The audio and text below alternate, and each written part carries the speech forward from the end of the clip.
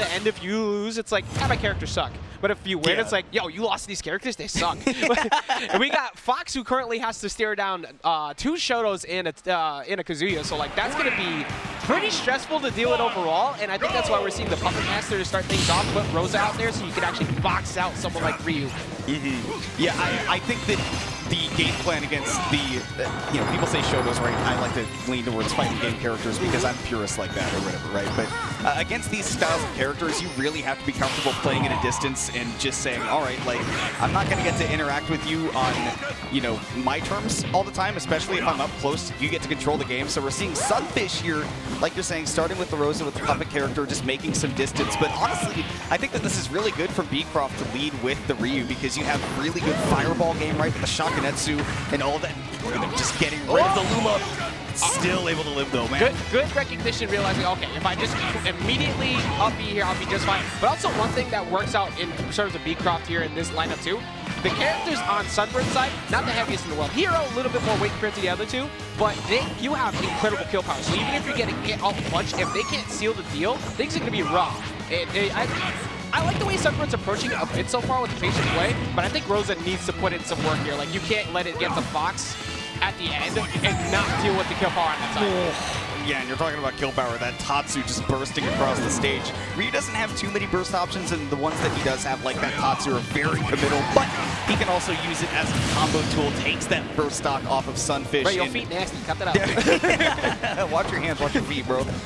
I don't know. Not to stir up any controversy, I'm just saying, let's be cleanly today. I mean, speaking of controversial options, almost giving up a stock for free right there. Early up B in that spot, that was smart. You take minimal punish at that point, you take a rising up air, but the quickness, like some of those options, much like that side B, especially half charge like that, are really good at catching people off guard. It's really hard to react to. Yeah, I love the way that Sunfish played with the hero right there and just said, all right, if I can get the Ryu off stage, right, then I can, just cycle through my down B. I can find a lot of options that can help me while he's dead.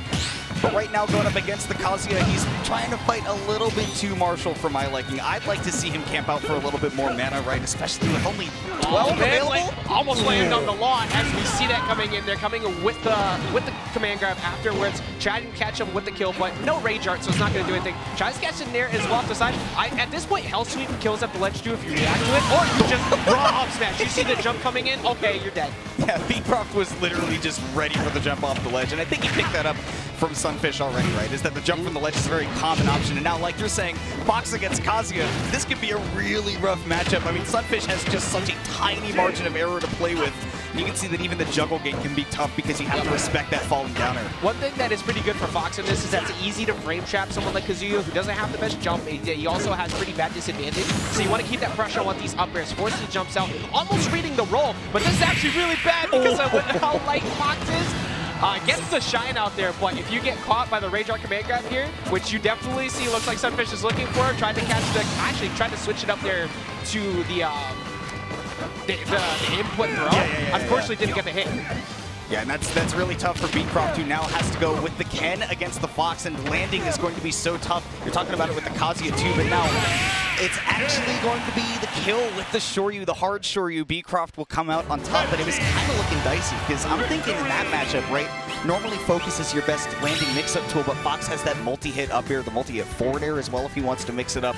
It can be really, really tough to establish yourself after you get hit by a Fox in that matchup, but once he got grounded, he just didn't give up any more space, and it was just one hit to finish it. So. Landing is the mini game against Fox for sure. Like it's a really hard thing to do it, but I think if we're Sunfish, you want to find maybe lead with Fox to get the damage on point.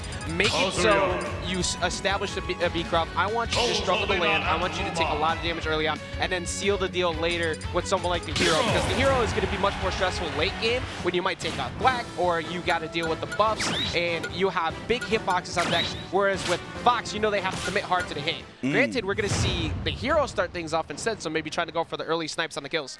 Yeah, I think that for Sunfish to go with the hero at the start, like, I don't know, I think that this definitely shows me that if he's going to lead off, I'm trying to think, like, if you're leading off with the hero, you must be trying to get, like, a big lead very, very early, right? Because then you're setting up with that Rosa, you get to control the game at the end, with her as your anchor, where he was having a really hard time establishing against the Ryu, right? That I get to control the stage. He jumps right back into the Tatsu. This is tough for Hero. Now, the bounce also very, very good against Ryu's Fireball game. That came in so clutch. So you talk about the shotgun issue, like having to deal with that multi. Oh, holy charge focus. Good.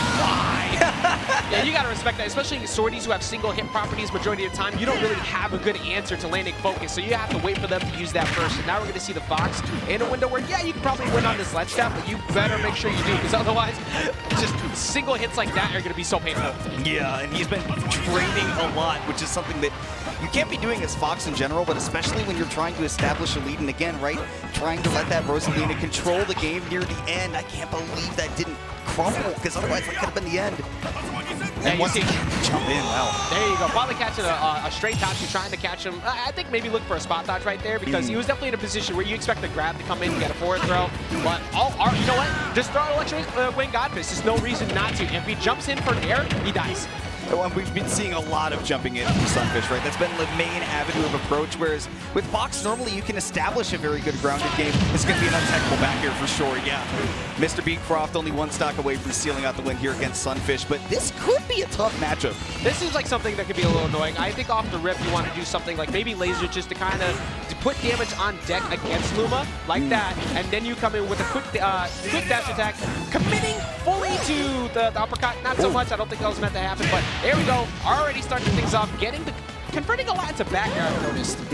Yeah, the back air really, really strong as a kill move, and just a reliable combo ender too, right? If you're not going to try and take somebody 0 to death with stuff like the Nairs, and especially a floaty character like Rosa can be so tough as Kazuya.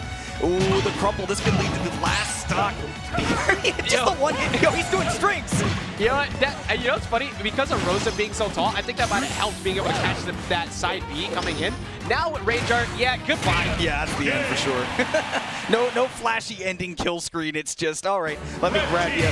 The game was over at 60% at that point with Rosa. You were done. Mrbeecroft coming out here with the full fighting game cast, like we talked about before. 2 Shotos and a Kazuyo. That is a very scary thing. That's literally what we let off the day too, talk about like whoever has this lineup is going to scare a lot of people. It's a skill check. It's a skill check for sure, right? It's like, all right, do you have experience in these matchups? If yes, I'm kind of boned. But if no, then I'm going to start smacking.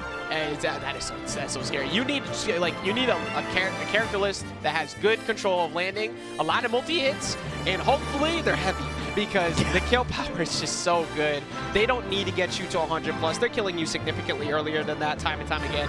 So having to deal with that over and over, I don't think the lineup was in favor for Sunfish to run away with that, outside of just straight up outplaying the entire time. Which is something that, like, you can do in theory, right? Like, Fox is one of the very few characters that can actually box ahead with, you know, any of the fighting game characters, right? Where they're so good at that really close range. But Fox is one of the few that can actually fight that close range against them.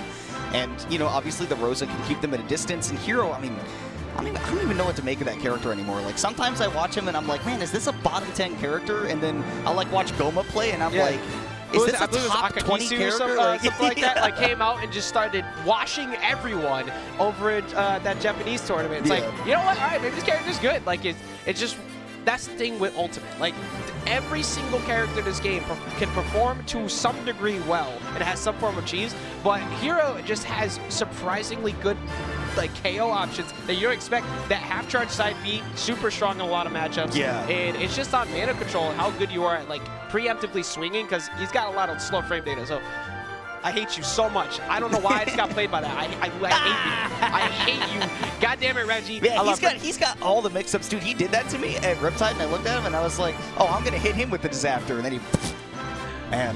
Love Reggie. I mean, Reggie, dude, I love Don't Reggie ever so tell much. him that, though. But, like, oh, my God. Just, like, I just saw Fist, like, hey, Fist bump. How many levels of Yomi is that going to get to, right? Where if he's ready for you to grab, and then he's got the scissors, and he's, like, constantly playing the rock, paper, scissors. Next time, I'm going to come at him with the... Oh, I already told him that once Nickelodeon All-Star comes out, he's not, so he's just the wiggity, wiggity, wiggity. Like, you can't beat that. He tried to throw scissors, like, yo, you can't beat a wiggity with the scissors. You just don't. It's like, all right, that's what